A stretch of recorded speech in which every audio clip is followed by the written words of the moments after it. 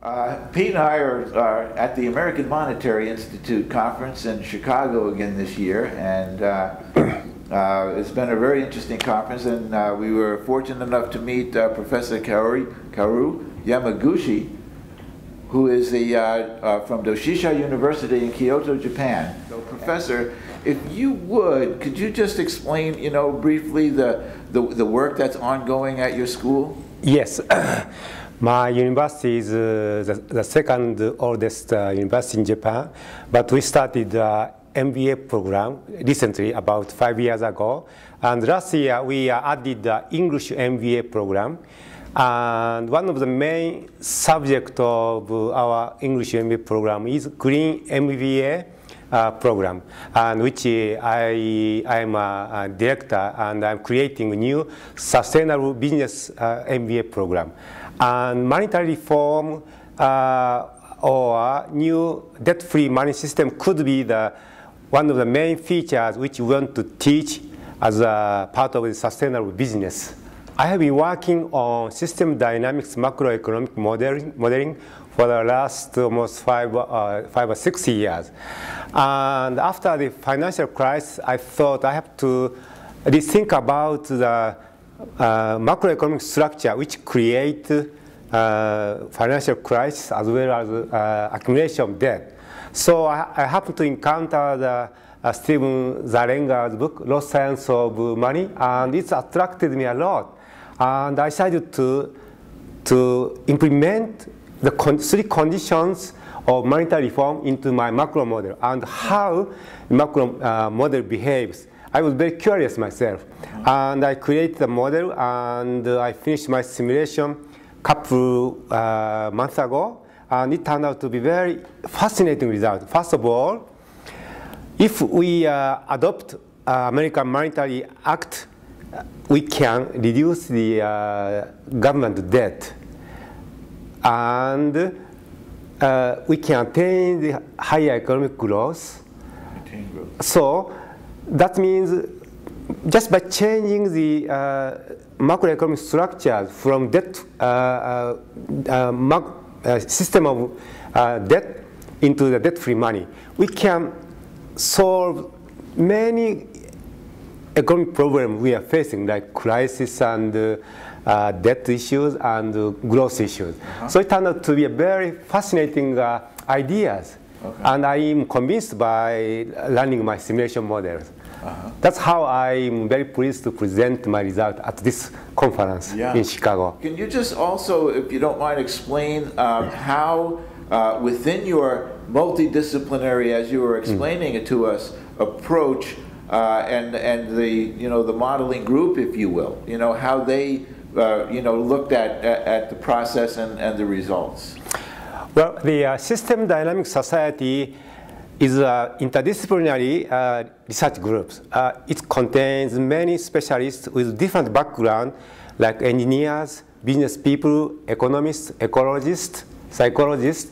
And I presented my result at the plenary session of the System Dynamic Society conference 2 months ago in Seoul. But there are not so many group of economists. And I talked with the economist group about my model, and basically they really are supportive of my result. Does it model the effects on inflation? Does it model the effects on employment and those kinds of things, yes, Professor? Well, yes. Once government gets the right to print money, the people are afraid of inflation. Yeah. So I carefully checked whether the American Monetary Act can really reduce, create inflation. And what I found is, as long as our economy is under recessions, so that there will be we call GDP gap. GDP gap is a gap between the potential level of GDP and the current level of aggregate demand. As long as we have GDP gap, government can continue to print money and put into circulation to stimulate the economy without causing inflation. So the simulation model really proved there will be no fear of inflation. And still we can simulate the economy. So that's the best solutions. Right. Well, but it sounded like, from listening to that, that as long as we had the unused resources and we didn't have the aggregate demand that matched up to the potential for GDP, it was going to be good. But what might happen, once we were at full employment? That's right. If inflation is above certain levels or below certain negative levels, or that means inflationary or deflationary, the head of the central bank, which I like to call the public money administration, because there will be no central bank anymore. Public money administration, that's what I call it, because money have to be the public money, so the government have to administrate the public money. So the head of the public money administration have to step down, and the new leader have to take care of the monetary control. So that have to be done by law. So, can you just give me, your view as to how this monetary system change fits in with the idea of, the sustainable economy and the need for concern about, ecology and resource and those kinds of effects? Yes. Well, the current macroeconomic system of money as debt create many conditions. For instance, even though government want to stimulate the economy, they have to borrow money. And when they borrow money, they have to accumulate this debt. So those are the now constraints. So if we have a debt-free money, the government have a free hand to control the economy. At the same time, under the current macroeconomic system of money as debt, the interest is always forced to be paid, and producers are destined to borrow money because they are always running out of funds, so they are forced to raise funds. But whenever they borrow money, they have to pay the interest rate, interest. So that means they are in a position to be forced to grow at the risk of environment. So under the debt-free money systems, producers need not to worry about the interest. So they can be more conscious of environmental issues. Right. So in that sense, debt-free money system is really is the only macroeconomic system to attain the sustainable future. That's what I believe. Okay. My macroeconomic simulation model can be run by anyone. And it is just value neutral simulation model. So those who play my simulation and get convinced, they probably will support a debt-free money system, whether they are Republicans or Democrats or the Green parties. We have to change the current system design failure. But the real issue is now the battle of ideas, whether we can still rely on the neoclassical market fundamentalist ideas or the Keynesian regulated policies.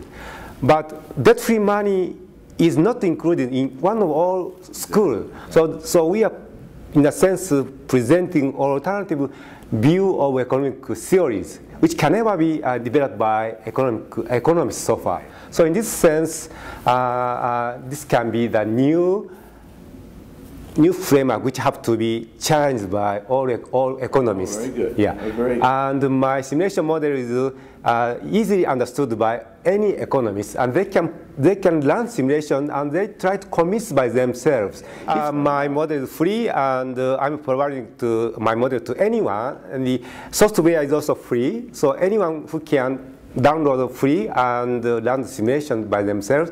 My model consists of step by step. So starting with how money is created, then how interest rate affects the distribution, then we bring the production side, and finally we open up our macro model to the foreign sector.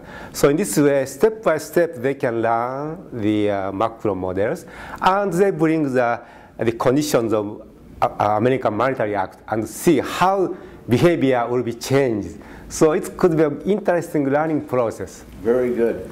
Very good. Well, Professor, I want to thank you very much for sitting down with Peter and I. And thank you very much for the opportunity, and I really enjoy watching this series. And finally, I met the real person to have a good interview. Thank you, and very much to you. And very much to you.